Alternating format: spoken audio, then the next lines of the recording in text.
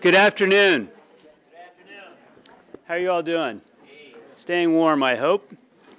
I'm Michael Barr. I'm the Joan and Sanford Weill Dean of the Gerald R. Ford School of Public Policy. I'm really thrilled to see all of you here this afternoon and to welcome you here for the Gil Ullman and Martha Darling Health Policy Fund lecture at the Ford School. This talk is on one of the most pressing issues facing our country, gun violence. I understand that we have groups that have gathered outside of Ann Arbor to watch the live stream of the event as well. A special welcome to those of you who are watching online. The lectureship we're experiencing today, the event we're having today, is funded by Gil Ullman, who just walked in, and Martha Darling. We're just deeply grateful for their support, which provides funding for health policy faculty and health policy outreach activities here at the Ford School. And the Ford School is able, through this funding, to address a spectrum of health policy issues. I really want to just pause and thank Gil for being here.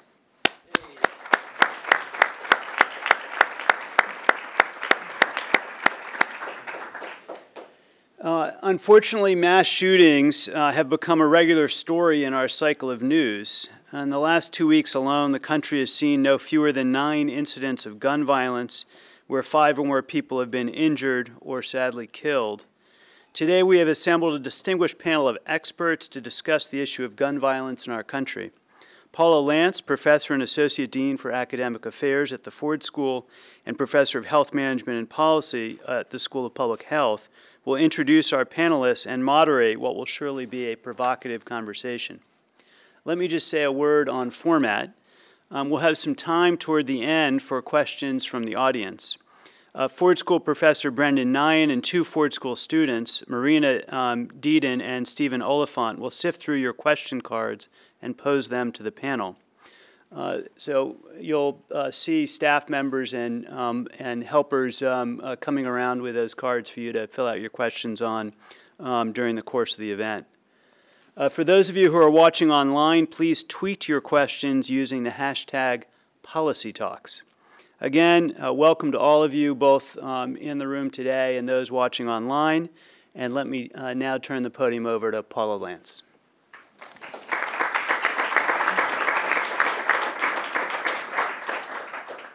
Hi, everyone. Welcome. Thanks so much for joining us today. Let me just take a moment and set the stage a bit before we jump into our discussion today. In public policy, we always consider framing, or how issues are being defined, shaped, and talked about, both in terms of how problems are being defined, but also in terms of how policy responses are going to try to address those problems. In the US, there are multiple competing frames about the problem of the high rate of gun violence in the US and what to do about it. This includes that the main underlying problem is violence. Guns are not the problem. Violent people and violent communities are the problem. The main problem is that there are too many guns. Guns are too easy to get and too many people have them. A different frame is that, no, it's that too many bad people have guns. Criminals, people with mental health issues. Another frame, the main problem is that good people are not armed enough to protect themselves and their property. Another frame, the main problem is that people don't follow the laws we already have. We don't need more laws, we just need better enforcement of the ones we have. Another frame, the problem is that we have a lot of public policies that mostly don't work and in fact actually have unequal and restrictive burdens placed on people, sometimes based on their social characteristics, including race. And some people don't really care what the problem is. The US Constitution gives everyone the right to bear arms, so the government needs to protect that right first and foremost. Again, many competing frames, different ways of looking at this problem, and we're fortunate to have a very distinguished group of experts with us today to discuss this complex topic. I'm honored right now to introduce them all to you. First, we are thrilled to welcome journalist and writer Jane Coaston back to campus today. After attending the University of Michigan as an undergrad, Jane started her career with the St. Louis Post-Dispatch. She's now a senior politics reporter at Vox and writes on a wide range of topics, including conservative politics, college and professional sports, and also she has written on what she calls the really, really racist history of gun control in the United States. Next, we're fortunate to have Dr. Rebecca Cunningham as a part of the University of Michigan community every day, and also with us here at the Ford School today. An emergency room physician, Dr. Cunningham is professor of emergency medicine, professor of public health, the associate vice provost for health sciences research, and she also has time to be the director of the University of Michigan's Injury Prevention Center. She's a nationally known expert on many topics, including injury prevention among children and young adults, with a special focus on injury from firearm violence and also from opioid and other drug overdose. And also, we are very fortunate to have Dr. Jonathan Metzl back on campus with us today as well. Dr. Metzl is at Vanderbilt University right now, where he is the Frederick B. Rentschler II Professor of Sociology and Psychiatry, and the director of the Center for Medicine, Health, and Society. A board-certified psychiatrist, Dr. Metzl also has a PhD in American culture from the University of Michigan, and he's a well-known expert on many topics, including medical, social, and historical perspectives on mental illness, health inequities, and gun violence. Regardless of what national TV news program you watch, you have likely seen him on that show. I see you at the gym quite a bit, actually. So anyway, please join me in welcoming our distinguished panelists today.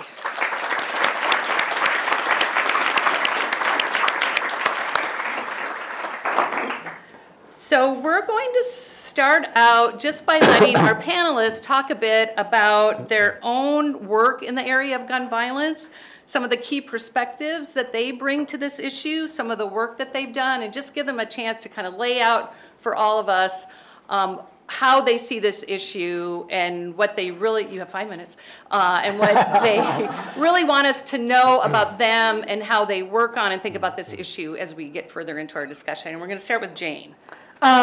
Hi, everyone. It's really nice to be back. It's very funny to have graduated 10 years ago and still like walking around and being like, oh, good, BTB burrito's still there. That's great.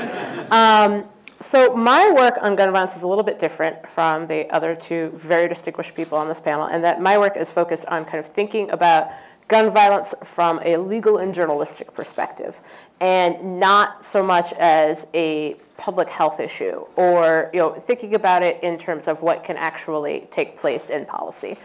A lot of my writing focuses on conservatism and the GOP, and so I've spoken with a lot of folks on that side, specifically about the issue of gun rights. But I've also written about gun rights and who has access to gun rights and who doesn't.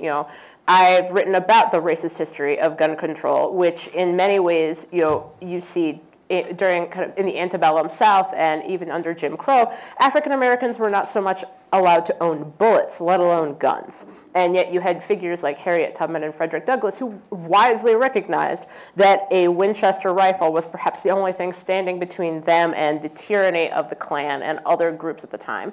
And you see, in some ways, you see that legacy percolating. We were just talking about the Mulford Act, which banned the open carry of weapons in California. And that was set in place by then Governor Ronald Reagan, who saw the Black Panthers protesting outside the California State House, holding long guns, and was like, that just can't happen. And so I think that having that historical context when we talk about the issues of guns and gun violence is something that's really important to me. And also important is, in the conversations I have with conservatives, and I think we're probably going to talk a little bit about the Supreme Court and some of the legal issues involved with dealing with the problems of gun violence is, when you talk to conservatives about this issue and you talk to kind of legal scholars also, public policy on guns needs to fit into a pretty narrow space that's been created by the United States Constitution and the Supreme Court of the United States. Into that space, between those two things, is where public policy on guns needs to be. And I think that putting it into that framework is really helpful, but it's also really depressing in a lot of ways. Because, you talk to folks who are thinking about, like, well, other countries may have massive gun buyback programs. And you're like, okay, those other countries are not this one. we need to abide by the constitutional framework that is set up that we have now, or we need to change the constitutional framework, and there's a process by which you can do that, and I welcome you to try. But I think keeping that context, both the historical context of what guns have meant in this country for different groups of people, what access to guns has meant for different groups of people, and what that access has really looked like on a day-to-day basis, and also recognizing that we have the strictures created by both the Constitution and the Supreme Court and law in general to guide us forward on what policies not so much work or don't, but are possible or impossible. Thank you. Rebecca? This is going to be fun. So Rebecca Cunningham, I'm an emergency physician by training, so also with a public health background. And as the director of the Injury Prevention Center here, I bring a lot of the frame of firearms within an injury prevention framework, not really to be thought of any different than the other mechanisms of injury that we've spent a lot of time thinking about, from motor vehicle crash to fire and burn, to the opioid overdose. And that is the framework of injury and injury prevention that I bring to this. I also bring to it as a practicing physician that has taken care of patients extensively, both here and in Flint, Michigan, at the bedside, and given an awful lot of very bad news to families on the fatal and near fatal wounds that their children have had. I bring to this the frame of a handout that you might have gotten, which shows the trends of death over time. And if we just look at the death rates over the past 10 or 15 years, and we see that firearms are the second leading cause of death among children and teens in our country. And that's from 1 to 19. As of 2017, it's actually from ages 1 to 17. We're not allowing the children in our country to become 18-year-olds to really get to even discuss voting or our Constitution. We're really cutting off about 3,000 to 4,000 of those children and teens a year completely. Firearms is now the leading cause of death, actually, if you're a teenager in this country, regardless. Your mechanism of death is most likely to be firearm. If you are not white in this country, the most likely thing, no matter what emergency department I treat you in this country, the most likely thing you will die of after I release you from my emergency department will be a firearm before your 18th birthday. So that's the framing that I bring to this.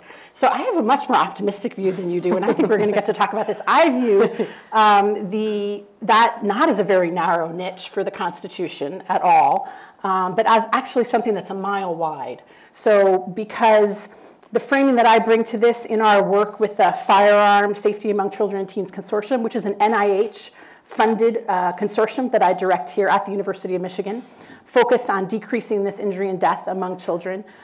We have a stakeholder group, and we are very much focused on the fact that we do have Second Amendment rights in this country, and that there is so much we could do within those Second Amendment rights that we haven't even begun to try to do. Because of a lack of attention and how much of this topic has been a third rail.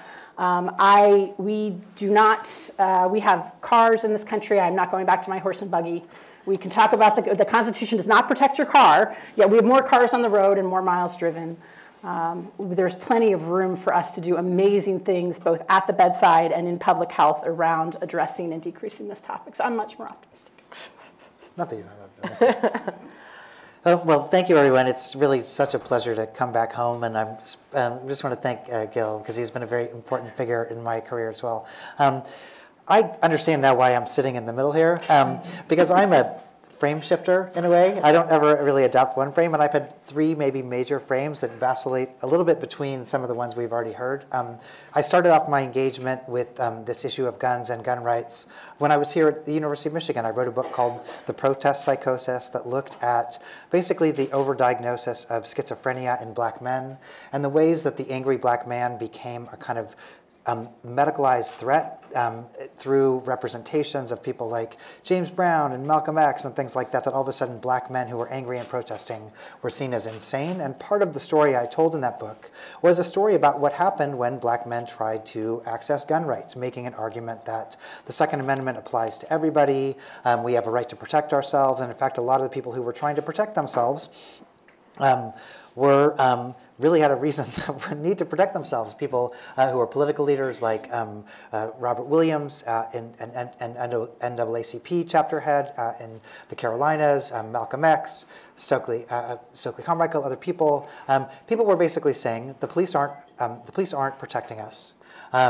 We have a Second Amendment constitutional right to protect ourselves, and the government is tyrannical in a way, because for them it particularly was. And what happened when these black political leaders tried to access firearm rights was all of a sudden the full weight of the government really came down on them. They were all, to a person, this is what I'm going to show in the book, diagnosed with schizophrenia, locked away or chased. Williams was chased to Cuba and factors like that. And so it was this kind of complex story about the relationship between gun rights, gun control in a way, and I do tell part of that story of what happened in California when the Black Panthers tried to get guns and what happened to them in a way. And so part of it is I started with this particular story about the history of guns and race and mental illness.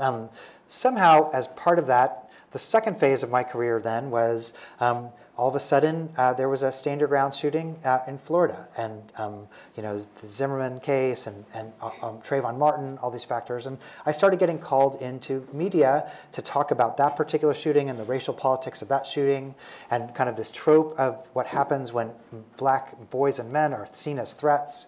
And that somehow led into me getting called as a psychiatrist into pretty much every single mass shooting, which is why I spend a lot of time in the gym de-stressing after going. I mean, I enjoy this, but everything from MSNBC to Fox News and pretty much everything in between. And so I became a kind of voice about this relationship between guns and mental illness. And I really started going on media a fair amount to basically say that the same stigmatizations that were happening about African American men were getting applied to people with mental illness. Now, I think that there are real stories we need to tell after mass shootings, but one of the stories that the media tells again and again is, here's mental illness, and here's mass shooting, and there's a direct line, a causal line. And so what I tried to argue is there are all these other stories that play out in mass shootings, gun access, who gets to carry a gun, who gets to stockpile a gun, things like that. And so I started doing a lot of media, and this media story really, I think, took off, and I ended up just getting really interested in this question of guns and politics, and ended up transitioning from media into becoming the research director of a gun policy institute in the South. It's called the Safe Tennessee Project. And similarly, it's a bipartisan policy institute that tries to form centrist bipartisan consensus about reasonable gun reform. I'm so heartened by the existence of this. Well, the thing is, we have people all over the place. And the thing is, we thought we'd start with low-hanging fruit. So we started with celebratory gunfire. In other words, you get a, yeehaw, up in the thing. But turns out there's this dude, Newton, who figured out, like, when it goes up, it comes down. And people were getting hit by these bullets coming down. So we had bipartisan support for some particular bills. And at the very last minute, NRA lobbyists came in. So I've seen what happens. There are divisive factors that want to keep us away, keep us from forming any kind of consensus. And that for me has been, the second lesson I've learned is about the forces that want to keep us thinking that there are only two options about, we're either pro or anti. And it's really frustrating if you're doing on the ground work, because actually people are complicated. And they're not just that, but there are forces that really benefit from keeping us polarized. And then I'll just say, if I have 1 minute left, that the last part has been a scholarly part, so I've been trying to reach out into the policy realm. I've done writing for the American Journal of Public Health, and I have a book that it's coming out in a couple of months that I'll be back in Michigan in April giving a talk about, where I went through the South. I'm from Missouri. I went through very rural Missouri, talking to people about what guns meant to them and really trying to get a sense really about the scourge of white male suicide in southern pro-gun red state areas. And again, what I found was a kind of frustration, because when I talked to people and I didn't use the charge words like gun control or even gun rights or stuff like that, what I found was that there was a much more nuanced, rich picture of what's happening. That people were, I'm for the NRA, but I'm for a gun safe or a gun lock. I want to be able to keep my community safe, factors like that. And so I developed a real frustration about the ways that polarization is enforced in this country, and really people benefit from this polarization in a way that I feel like common sense people could. And if I could just say one last thing, it is, just to add, to lead into the next, it's that another thing I learned from this is also that things like the Constitution and the Second Amendment, they're not the document hasn't always been the same. So part of what I learned in the history is there have been multiple reinterpretations. We're about to see another one about the Second Amendment. And so in a way, there are political shifts about how we interpret the Second Amendment that I think are part of the issue. That was great, and actually, you all touched a bit on the next thing we want to talk about, and that is, do you think, from your perspective, what are the ways in which this issue is talked about that you think are the most unproductive, polarizing, not moving the conversation forward, that you just wish the media would stop doing, or advocacy groups, or policymakers? And then, of course, the corollary to that is, what do you think will be the most productive ways to have these conversations and actually move conversation and potentially policy action forward? Rebecca, we'll start with you. Yeah, and I think you set this up just beautifully for me. So the polarization is not necessary, and people, not only people, but solutions are much more nuanced than many forces would gather us to believe. And my shtick lately has been, if you can walk away from one thing, or as you write, if you can never write one thing again, the word gun control needs to be eliminated from our language. We don't use it. If back to my historical roots here as an injury prevention researcher, if I told you I was going to talk to you about car control, you would go like this. If I said to you, I'm going to talk to you about control of any other thing, there's no health behavior technique that starts by thinking that you're going to get consensus by telling people that you are going to talk to them about control and controlling them. It is a frame that is not particularly helpful at all, and not really consistent with the way that we think of injury prevention science, which is a science, in any other framework. We think about safety. So we have car safety, we have fire alarm safety, there's a safety frame with this. And with that frame, you automatically start with a common understanding, which is guns are going to exist in our culture, cars are going to exist in our culture. And now together we have to work towards how those things are going to be more safe and how we're going to have less children dead, for example. And so when we talk, and we talk extensively with stakeholders across a political spectrum as well, and I have yet to find a single NRA gun member who says he would really like his grandchild to end up dead from a gun. We all agree that we would not like to have children and teens and other folks dying inadvertently or dying at all from guns. We think about a safety frame. And so that's my shtick on frame change. Thank you. Jonathan. I mean, I'll just riff off of that, because for the book that I have coming out, I actually went and talked to people who lost grandchildren from self-inflicted or accidental gunshot wounds, and they still were they were just as pro-gun before as after. And so for me, I think that there are some important lessons. I mean, one I would just say is, I think that you've kind of touched on the pressing issue for our time, which is how do we work back from these positions, and it's much, much harder than I think we expected. I've done a lot of work looking at just the meaning of guns within people's communities and what it means, and people really feel like it's almost an extension of their identity. Some people, there's a history to it, and there are other people who are mortified at the very sight of a gun. And so in a way, it's become this kind of Rorschach test where the politics of it are so polarized.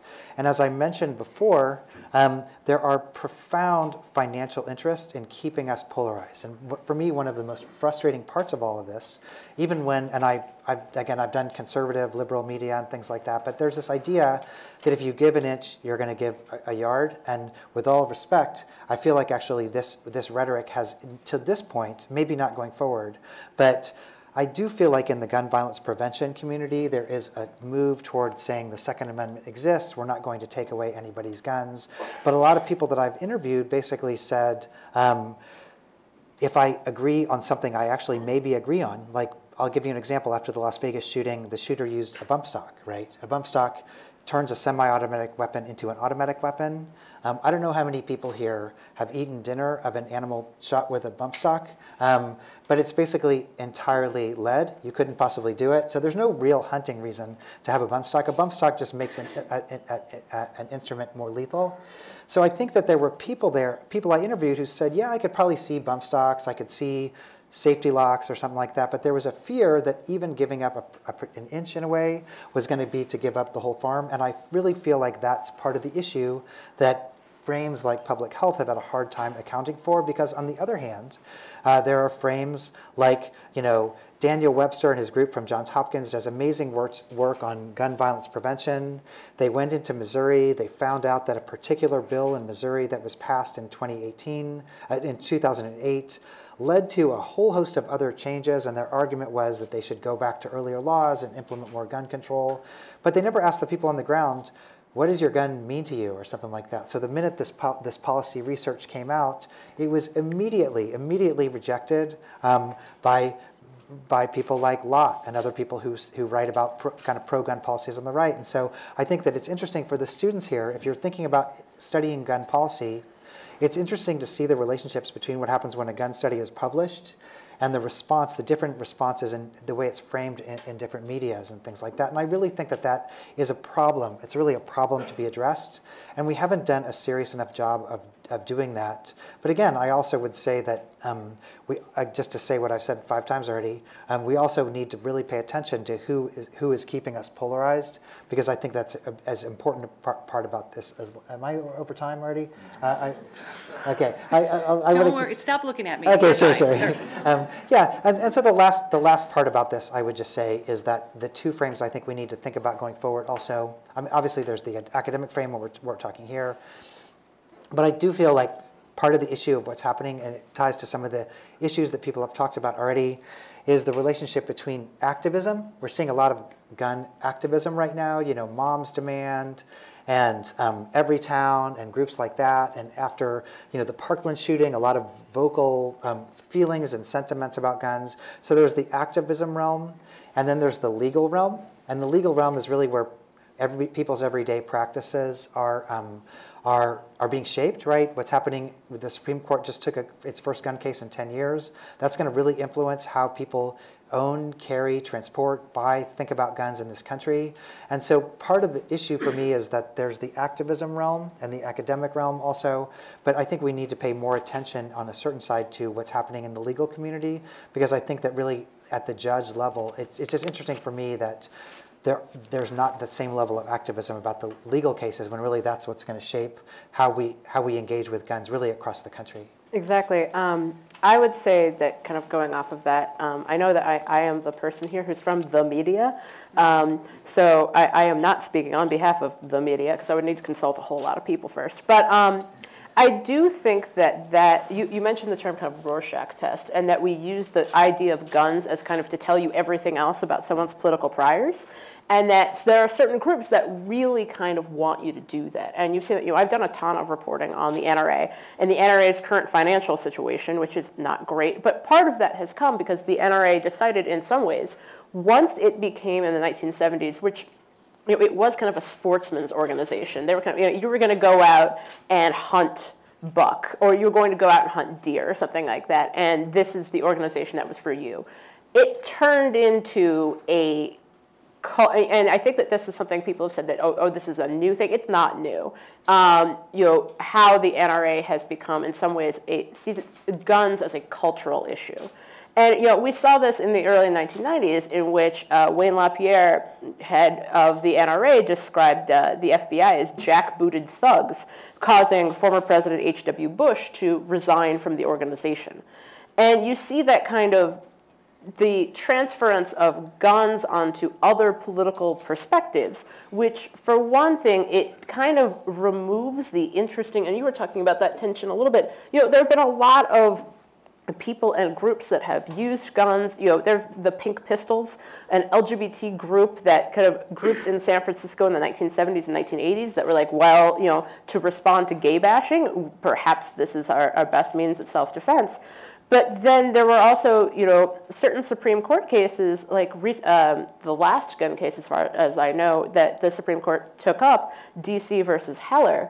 That is about the issue of African-American gun owners and what kinds of guns and how guns can be owned in the District of Columbia, which is actually where I live. And it's interesting because I think that when we talk about guns and gun policy, a lot of times we're not talking about guns.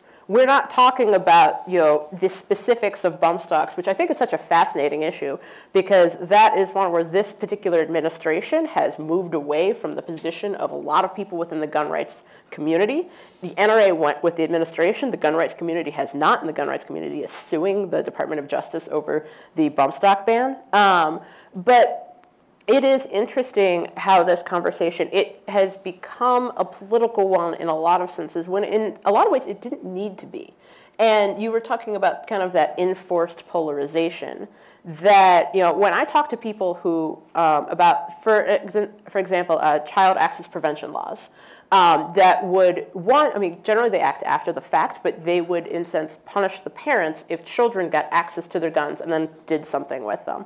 27 states have such laws. However, in a lot of those states, the age at which it is applicable is insanely low. So, for instance, in some states, it's, if you are a child under the age of 11 and you use a gun to do something, then your parents could be held responsible. But for someone older than that, that's not applicable.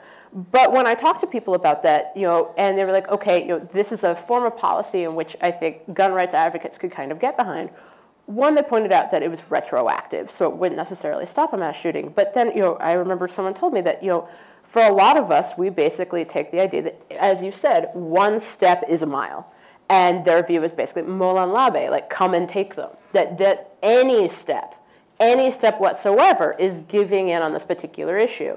And I think that is an example of the polarization, because you're not thinking about guns as we think about cars. You're not thinking about guns as something where it's like, yes, you can own them, but we also need to have safety mechanisms ensured so that children don't use them or they're not misfired or something like that. It's almost viewed as if the gun is an extension of your politics and your cultural beliefs, and by curtailing guns, you are curtailing politics, you are curtailing expression in a sense. And I think that's made this conversation really difficult to have, and especially in a media environment that really wants to generate conflict. It's difficult to have someone say, well, on the one hand, on the other hand, it's complicated. That's not a very interesting viewing experience for television. But I do think that polarization and kind of how guns have become kind of a slang way of getting to know someone's politics when they really shouldn't be. I think that's something that's been a really big hindrance to this conversation going forward. Thanks. I want to remind you all that we will be having Q&A with the audience coming up soon, so write your questions on the cards. And also for our online audience, we welcome your participation as well. And if you have a question or something you want to pose to the panel, you can do that through Twitter with the hashtag #PolicyTalks. Okay, we're in a school of public policy. We like to talk about policy. So, to our distinguished guests, here's your chance. What are your top 2 public policy recommendations that you believe are of the highest priority for reducing the suffering, pain, toil, and cost that gun violence has in our society? And it could be something you want to promote. It also could be a policy recommendation of something that should not be pursued. Jonathan. Okay. Well, I'm going to just do the thing that Jane said not to do, which is I'm going to do either this or that. Oh, no. Okay. So I will say that on one hand, the answer to this question is really not a mystery. If your frame is gun-related injury and death, just do the opposite of everything we've done in the last 10 years in a certain kind of way. And the reason I say that is because there are just clear lines, clear graphs between the effect of particular state laws, the number of guns in circulation, and just the kind of shootings. I live in a state, Tennessee, where we've made it easier. If anybody wants to come visit me, open invitation. I should tell you that I live above a bar in this place called Printer's Alley in Nashville. And I think about that a lot because one of the laws we passed in Tennessee is allowing loaded handguns into bars. People can just bring their guns into bars. And again, I worry about the guy who's just like, I just got a raise, yee-haw, that kind of stuff. And I want to make sure I have a bunch of rugs down or something, whatever will stop it. So if you care about public policy, public health, things like that, don't let guns into bars, right? Because people know that there's about a 5 to 7 chance, more likely chance of gun-related injury and death if there's an argument and there are loaded guns around. If you want to stop partner violence, for example, there's a much higher chance that somebody has a history of partner violence is going to shoot their partner, right? And so if somebody has that particular history, you don't want to make it easier by avenues like permitless, what's called permitless carry, reducing the power of background checks, things like that, because people who will flag on an idealized background check are people who have history of domestic abuse and things like that, and they're at higher risk of shooting their partners. And I could go on and on about this, and so I think the take-home point, just from a policy point, is, on one hand, I think if we nationalized the background check system and closed gun show loopholes and did things that made it more uniform across the country so you couldn't transport guns across straight lines and things like that, I do believe the research that shows that states that have more strict background check systems and tighter regulations have less gun-related injury and death by roughly 50%. And I've done a pretty deep dive into this research.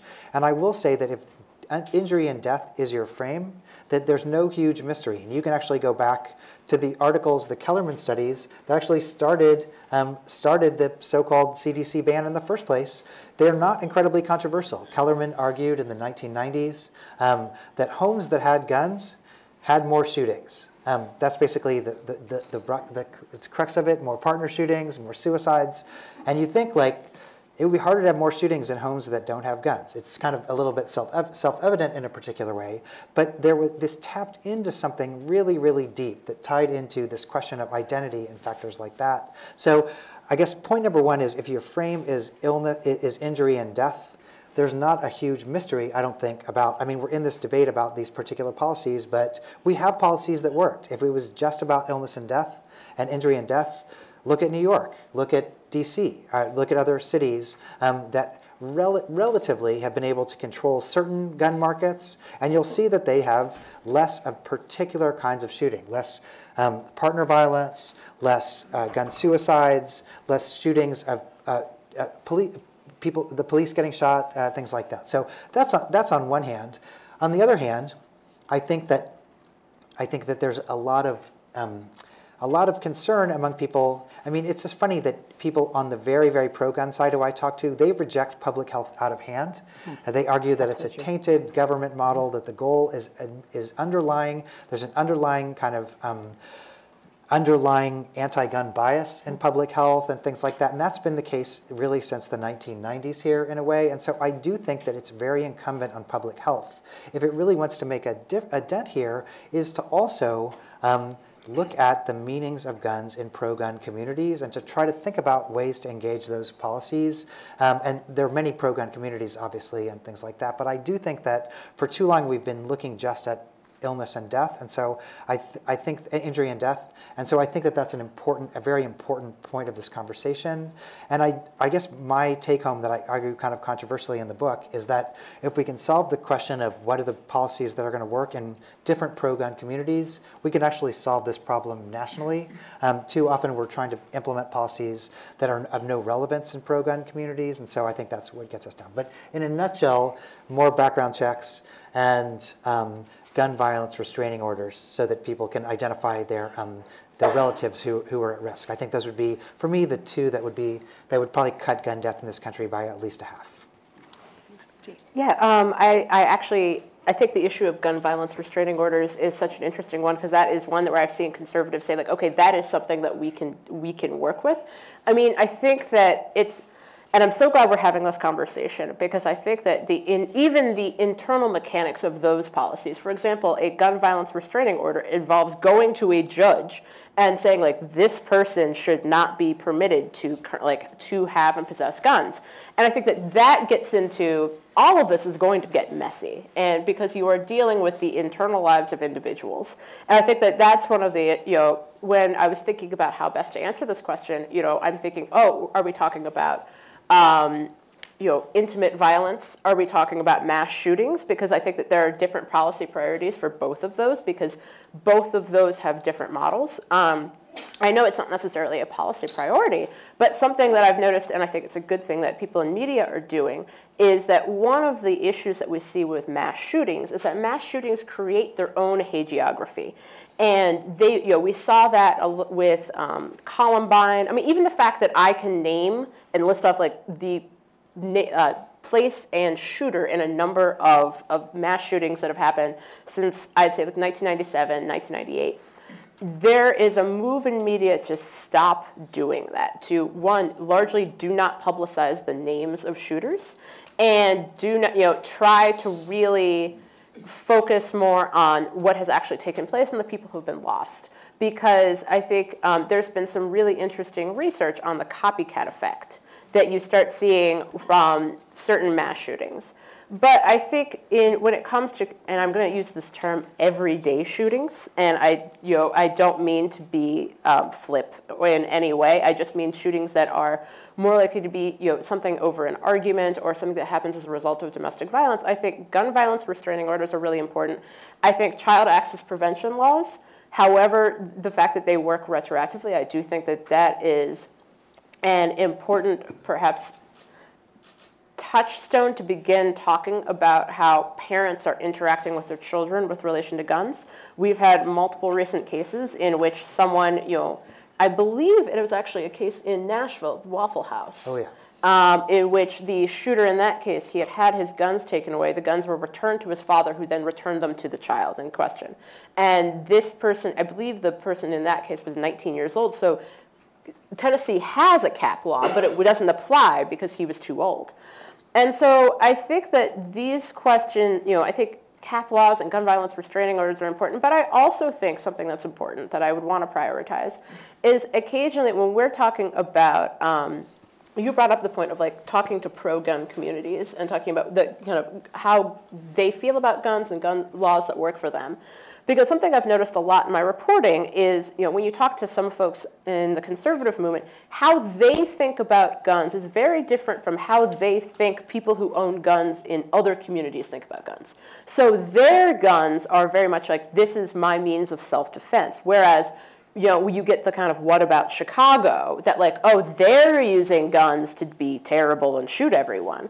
Whereas if you go to talk to people who are living in environment, in Baltimore or elsewhere who are interested in owning guns, they're interested in owning guns for the same reason that someone in Dubuque, Iowa, or someone in Boise is, for the interest of self-defense, or maybe because like they want to go to a gun range at some point.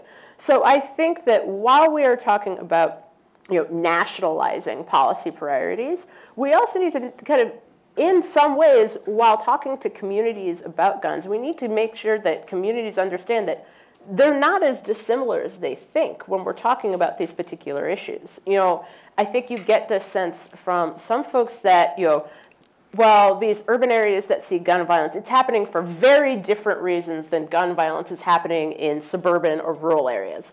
I don't think it is. I think that like the same human impulses exist in a lot of these different communities, and I think that we should be able to talk about guns across communities in a way that's a lot more effective on stopping gun violence and not doing so much, kind of division and polarization, even among people who also own guns.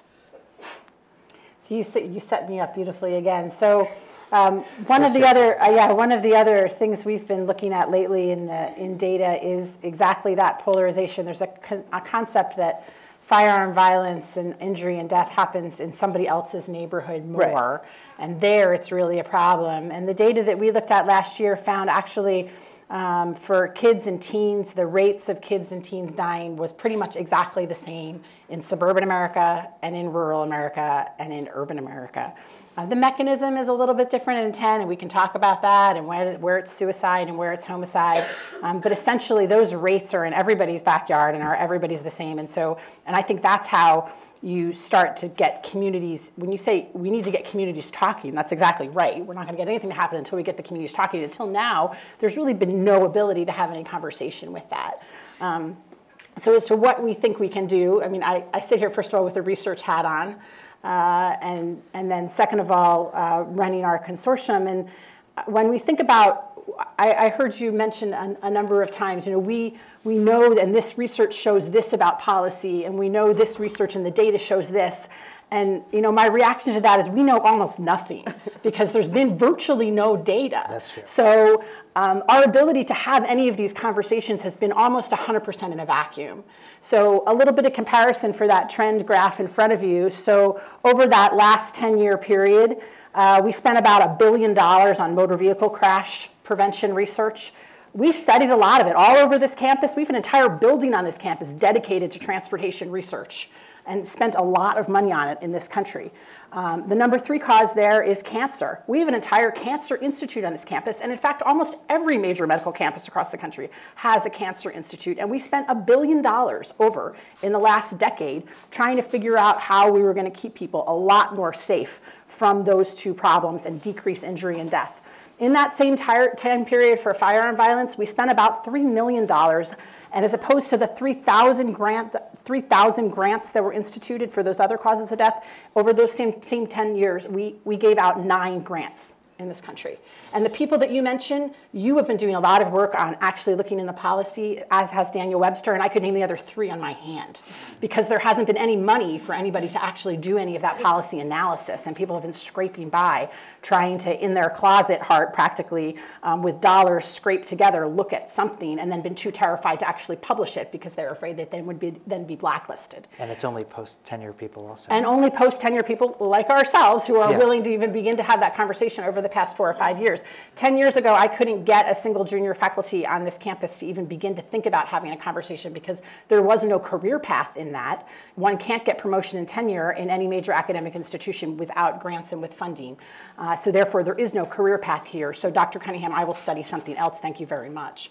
So if we're going to do something different, and we've seen this lately beautifully with the opioid crisis, we've decided in a bipartisan way that we do not want this many people dying from opioid overdose, which is as complicated a problem, as stigmatized a problem, and has prevention and interventions that are as confusing and messy. We are dumping millions and millions and millions and millions of dollars into this in all of our communities and making it a priority. And with that, we are bringing people together in a public health way and in a medical way that we don't usually do at all.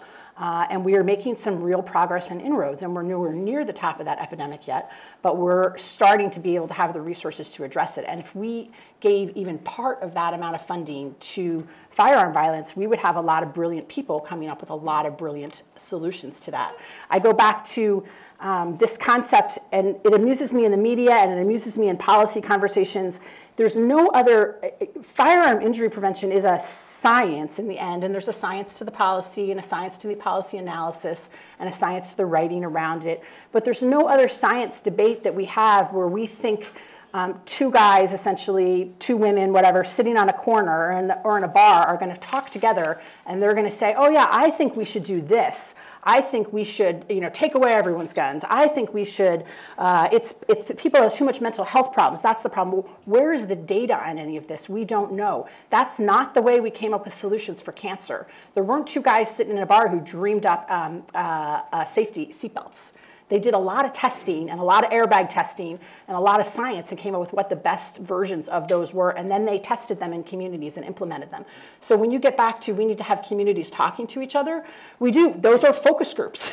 That's basic social science, and we need to do focus groups, and then we need to do analysis on the focus groups, and then we need to publish the answers to that, and then we need to do the policy analysis on that and figure out what worked and what didn't work. And all that takes funding. And so one of the biggest things we really need is a massive influx. There is not a ban on federal funding. I have an NIH grant for firearm violence prevention. There is not a ban on it. There's not much of it at all at the CDC right now. That's a separate issue, although there's not a ban on it at the CDC either. But we don't have enough funding for it. And in addition to that, I think some of the other basic things that people are talking about right now that I do think are important, like child access prevention laws, are important to get behind, even though they're not implemented evenly. We don't really understand even hardly how they're implemented everywhere because there hasn't been very much writing, nearly enough policy analysis about it. They're suggestive to work, certainly. They could be implemented a lot more evenly. But this morning, I think in Seattle, a 4-year-old picked up a gun that was loaded that they found under the mattress in their parents' house and shot their pregnant mother in the face. So how did that, why? So I had 2 questions with that. And this happens a lot. We see 100 unintentional children die by unintentional firearm death like that every year by inadvertent discharge, not accidental. You'll never hear me say the word accidental either, inadvertent. So 2 questions come to my mind whenever I see those now, which are, 1, whose responsibility is it in our society to have that 4-year-old not have access to a loaded gun? And how serious do we want to be about that? And then 2 is this other thing that you got to, which I think is really important when you talk about why people own guns across communities. And it does have to do with fear. Why does this young family with a 4-year-old and a pregnant mother feel they need to sleep with a loaded gun under their bed? And when we start to get at those 2 causes, 2 issues, we'll start to really understand, how to address this better. And that's going to take a lot more time and a lot more resources. Thank you. All right, we're ready for audience questions and Q&A. I want to remind our folks who are watching this online, if you have questions, to use Twitter and tweet them using the hashtag #PolicyTalks. So now I'm going to turn it over to 2 amazing Ford School students. We have senior Marina Deeden and MPP student Stephen Oliphant, who are going to be helping us get through all of your amazing questions. Hi, I'm Marina Deeden. I'm a senior here in the Ford School. I have done a lot of work both inside and outside of the classroom on anti-gun violence. 2 summers ago, I worked in DC with Giffords, which is a nonpartisan anti-gun violence organization, and I've been reviewing your questions.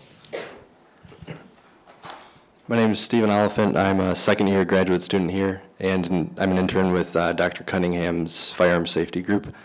So the first question, I think Dr. Metzl has touched on this a bit, but a 2-part question. Are there meaningful legislative measures at the state or federal level that could see bipartisan support in the near future? And the other aspect of the question is, should we expect and or advocate for differing solutions from state to state and city to city? I can go first. Please. Well, I think the first answer, it depends on what you mean by near future, because the near future to me is no.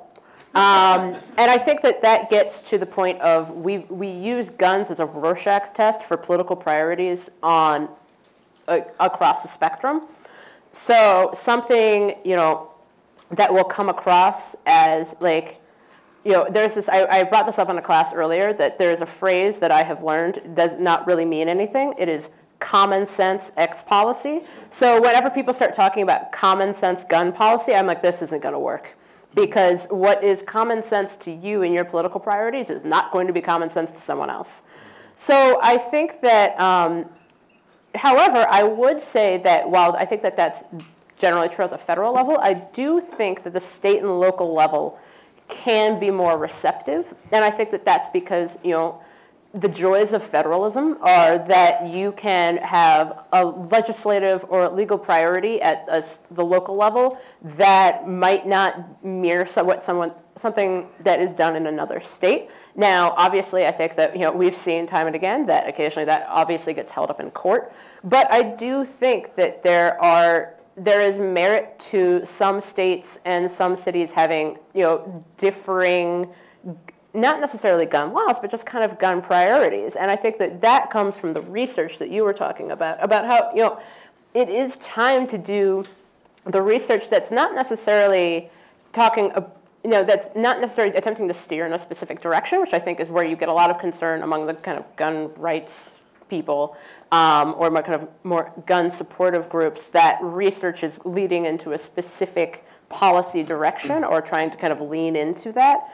But I do think that there is room to talk about, why is a family of 4 keeping a loaded handgun under the mattress? Like, what are the priorities, what are the safety and security priorities of that community, as opposed to a community that's different, in which people still have loaded guns under the mattress, even though they're in an entirely different social and economic context. What is that about? Where are those questions? And so I think that there is something to be said for different localities having differing laws. And I think, though, there have been a couple of those laws that have been, obviously the most recent Supreme Court case that is going before the court is focused on New York gun law.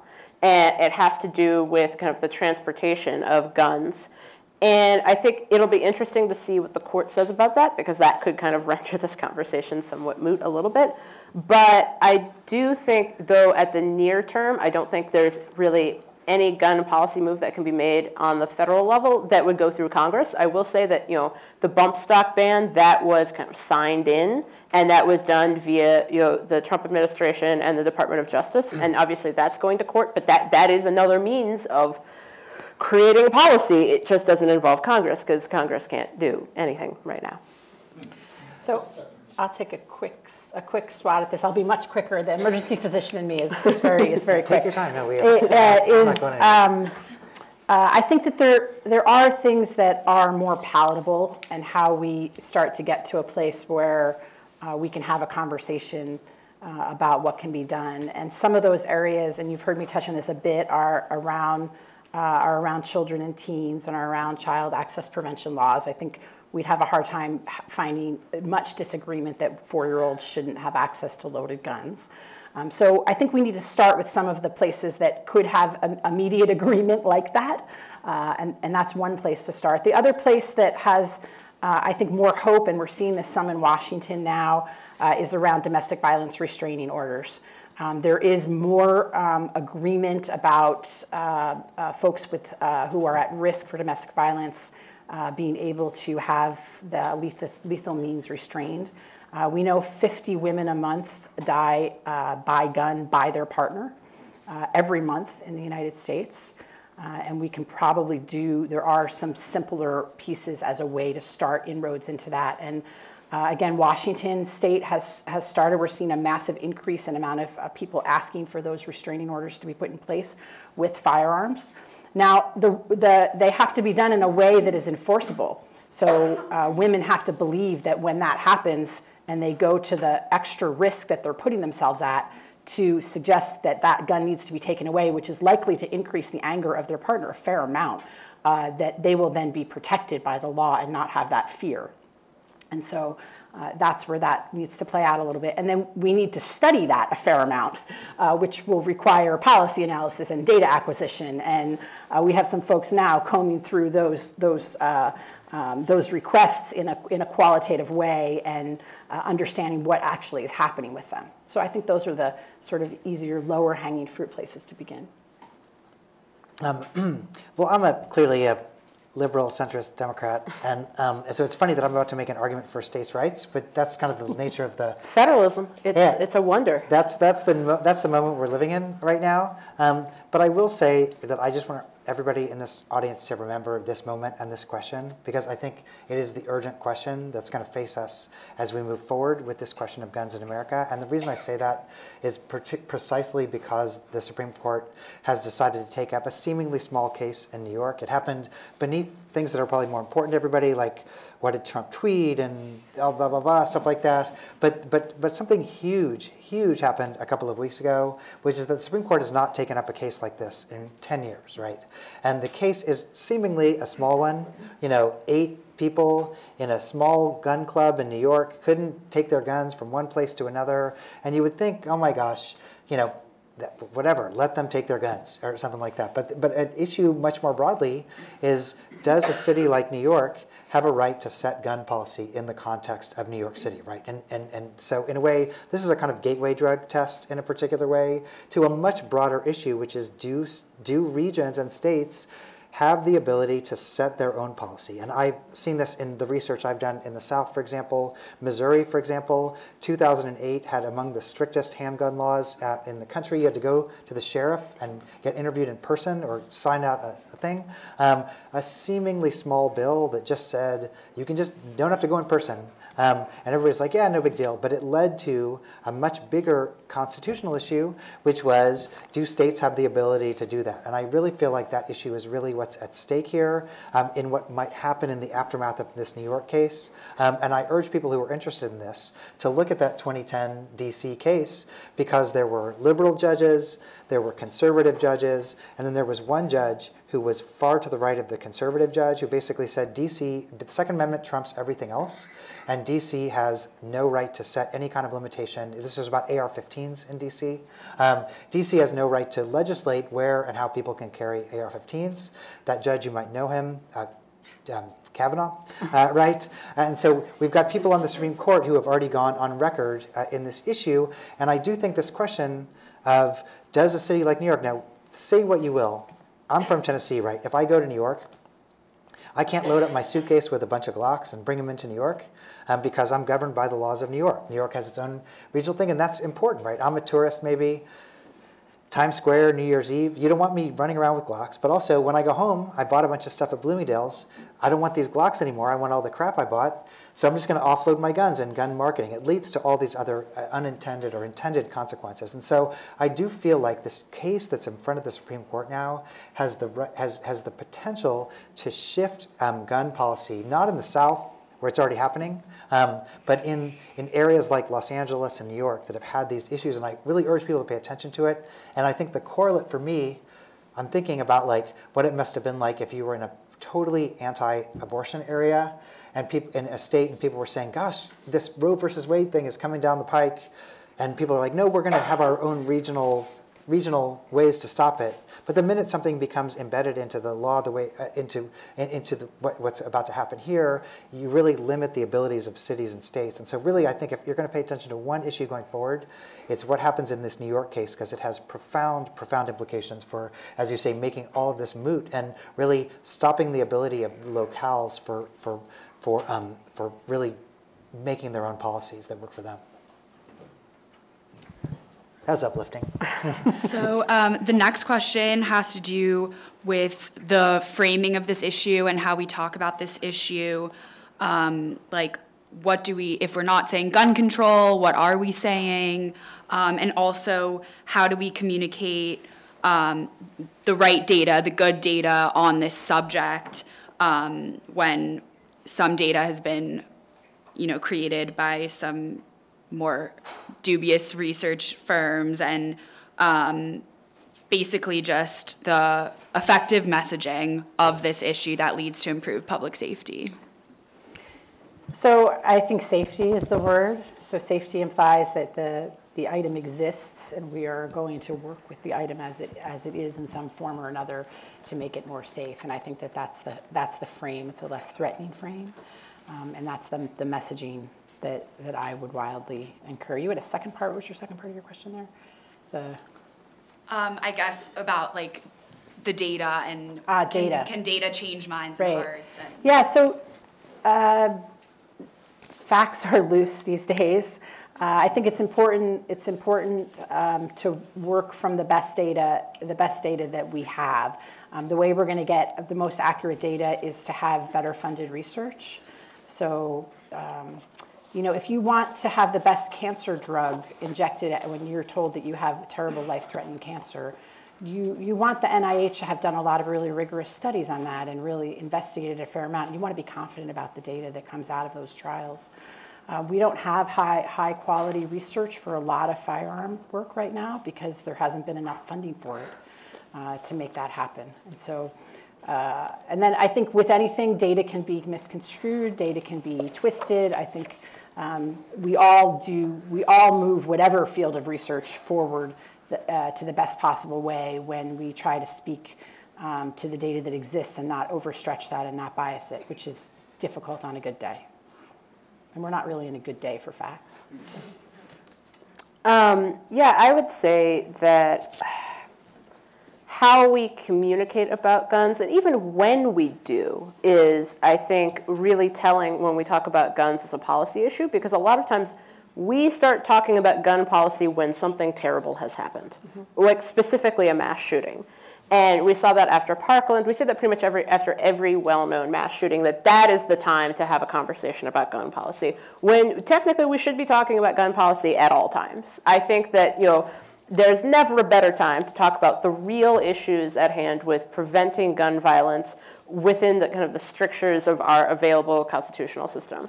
And I think that, focusing on that safety framing is really important. And it's such a good framing that it's one the NRA itself uses, because it has used the argument that with regard to school shootings, for example, the NRA has something called the School Shield Program, which is basically an effort to encourage schools to both take part in kind of defense mechanisms, including things like getting rid of windows in schools, but also involving arming teachers, which itself is incredibly controversial.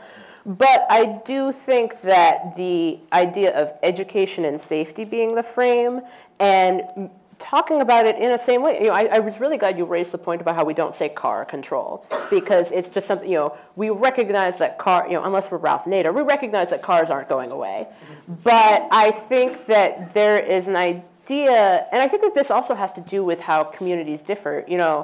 I come from, my parents hate guns. I had never touched a gun until I started doing this reporting and actually went to a gun range in Virginia and was like, oh, this is it's a thing that people go and do, and it's very different. And I think that there are a lot of people, especially in journalism, who have not had that experience, or vice versa. They come from a long-running family tradition of guns and gun ownership, and can't imagine why people would be at all concerned about guns being in homes. And so you're coming from these radically different contexts, and there's really no crossover. But I do think that the bridge could be to talk about safety and to talk about these issues when they're not spurred by news. Because I think that there's an argument and that kind of the do something policy, typically it doesn't go exactly the way you would hope. And I think that reacting not necessarily to events, but to kind of ongoing issues like the crisis of intimate violence that we've pointed out on this panel, and kind of the ongoing issues that are caused by access to guns, particularly for children and teens. I think that's a better way to go, to think about safety and think about how to communicate that across kind of partisan and ideological lines. I'll just finish that and just say, A, I agree. And B, I just want to be clear, I'm not making in any way an argument against expertise. We need more expertise. We need more research. We need more funding. But I think the moment we're in right now is one in which the danger is not about the lack of expertise. We have it. We have the potential. We need more funding. I totally agree. It's about vacuums and silos in a certain kind of way, that I think that any policy intervention needs to also, I think that policy scholars and public health scholars and legal scholars and critical race theory scholars all have to be working together in a particular way right now, that even the best policy intervention by itself, without taking some of these bigger issues, it raises the risk, I think, of not looking at the ways in which we're just not living in this moment where, oh, I learned that the apple falls from the tree, and therefore I'm going to therefore do all these things. We're not living in an incredibly logical moment. We're living in an incredibly anxious moment, and we need to combine different forms of expertise to address this. And so now really is the moment of alliance, particularly between policy and law. I think, because that's where a lot of this is going to play out, but also other forms of expertise that tie into all these trends, history and all these other factors. So I really think that number one, that's the issue. And number two is, just back to Jane, what you were just saying, I do think that the NRA has been such a dominant voice in this particular domain, far more than anybody realized. It's not just about how they recognize how they have politicians who are aligned with their interests and judges. It's also about the ways that they tap into these anxieties, in which no matter what the anxiety is, guns become the answer. And a perfect example of this, I would say, is the NRA ads that happened after the Black Lives Matter protest and things like that, where there were all these NRA ads where they were literally showing exactly the history that we were talking about before of urban unrest in Watts and Newark and things like that. And the NRA spokespeople were actually showing the clenched sign of the clenched fist, which was the Black Power sign at the time, but they were saying this is our moment and things like that. So I feel like without that kind of cross-disciplinary expertise, we're really at risk of those kind of polarizing messages. I think also, if I can add one thing before you go on to the next question, is there wasn't a balancing voice across the vast medical community, essentially, over the past 20 years. Physicians largely for the last 20 years wouldn't say the word gun or NRA out loud at all. And that tide is changing now some, and are more willing to speak up with the "This Is My Lane" movement, et cetera. And with that, you have a tide of voices who now can begin to speak some from that more health perspective that were just 100% silent for a really long time. And the student voices, which we heard raise up after Parkland. And although I agree there's the mass shootings have been a really interesting lightning rod for the country to gain attention on this issue, and were certainly horrific and are a call to attention. But those to be used as an opportunity then for a discussion about a daily toll of violence that is affecting so many, and that student group and that student voice balancing. So we had very strong conservative voices, only with one pitch for a very long time, and we're really seeing now, I think, some of those other voices, because it's going to take a culture shift to begin to think about this. Please. Okay. We can go on about this question for 3 hours. This will be the last one, and That's right. we'll have to ask you to be brief here. Good luck. So much of the media attention seems to be focused on mass shootings and interpersonal violence. This person notes, however, suicides via firearm-related injury are much more common. So why hasn't our priority of framing this issue shifted to note this? As the suicide rate climbs, should we consider this a strategy to prevent gun violence? So when we talk about suicide, we're talking about intent again. And I like to encourage people to think about the mechanism of injury, which is the firearm, and not the intent as much. Although to get at prevention strategies, we certainly need to think about both. So I don't know it's as much of a conversation that we're not talking about suicide. We certainly need to talk about suicide and suicide prevention. The evidence overwhelmingly shows us that, for example, if an adolescent is impulsive and has access to a firearm, then they can complete that intent. If they don't have that access at that moment, they likely will not go on to substitute and find another means. And that has been, Hemingway has shown that over and over again. So yes, we need to talk about suicide, and yes, we need better access to mental health treatment and better access to get at the underlying root causes of why we have increased depression and increased hopelessness across much of the country, absolutely. But in terms of the actual completion of the act of suicide, we have to talk about guns and immediate lethal access to that mechanism of injury. Well, how much more time do we have? I'm just kidding. Hey, this is my entire book's about this, right? And so I have a book coming out in March, and part of what I argue in the book is that it's not just intent, it's access, right? What we just heard was a story about access. I got really drunk, I found out my wife's having an affair, I got fired from my job, and there's a gun here versus there's not a gun here. That changes the narrative, right? If you overdose, that's fatal in 4%. If you shoot yourself, that's fatal in 96%. So if you just take it in a vacuum, the question of is there a gun around, and it's not actually linked to mental health diagnosis, right? It's not people like Sylvia Plath or Kurt Cobain or people who have been seeing psychiatrists for their entire lives. When you look across the swath of gun suicide, it's also largely white men linked to demographic trends in gun ownership. So it's not just a question of intent, it's also a question of access. But again, there's a bigger frame around access, which is why is the gun there in the first place?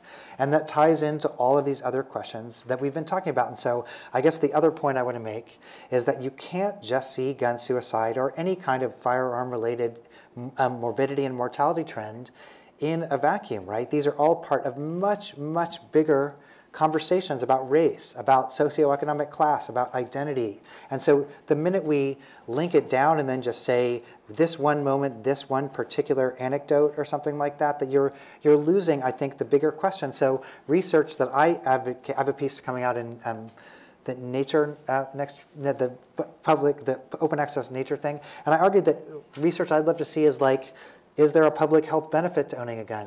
What do people enjoy about being a gun? Is there a pleasure? Now, I don't ascribe to that personally, and I spent half my life in New York. I'm afraid of, if one guy in the subway has a gun, everybody's going to have a gun. But I do think that in order to answer these questions, we also need to understand what's sublime about gun ownership. And in a way, there's a bigger story that we need to tell without just isolating morbidity and mortality, or we're just going to continue to have this same really frustrating push and pull we have right now, which is public health on one hand and gun ownership on the other, and we just never seem to get anywhere. Yeah, I would go off the same point, because I think that when we're talking, the question of suicide is, like you were saying, it's a question of access and a question of mechanisms, because I think that, what we're seeing with a rising suicide rate is especially, the ability to complete the act, in a sense, and that happens, I've lost friends to suicide by gun, and I think that is a conversation that really plays into how the issue of guns needs to be a part of a larger conversation. And I was just saying earlier about how guns become a kind of a Rorschach test for political priorities, but I do think that the opposite, we can't remove guns from a political and social context, because I've talked to a lot of gun owners, and how they talk about guns is in such an interesting, it's so different from how the folks I talk to at Everytown or Moms Demand talk about guns. And it's because they have an entirely different context around guns. And I think that it's the same, suicide is it's a particular issue, because a lot of times it's, you are able to complete that act because you have access to that right then. It's that immediacy, but then you probably owned the gun for entirely separate reasons beforehand. This was not necessarily a part of the plan of when you got this gun. So why did you get the gun in the first place? In what context did that happen? And I think that it's such an interesting issue, because as you were saying, it's gun owners versus public health, whereas we have this potential to bridge. We have this potential to have these conversations about the issues of safety and these mechanisms by which people are ending their own lives. And it's really important to start asking the questions of why people are owning guns in the first place, and then we can start getting into what that gun means and what gun usage and gun ownership means overall. Thank you so much. I am so sorry. The bad news is we are out of time for today. The good news is we have refreshments out in our great hall out there. We invite you to come and join us. The panelists will be coming as well. We're going to ask you to, our usual experience is everyone from the audience comes down here, and our panelists can never get out to the reception. So give them a moment, let them come out. We can continue conversations. Follow all these wonderful people on Twitter, and please join me in thanking them for a very provocative and wonderful conversation.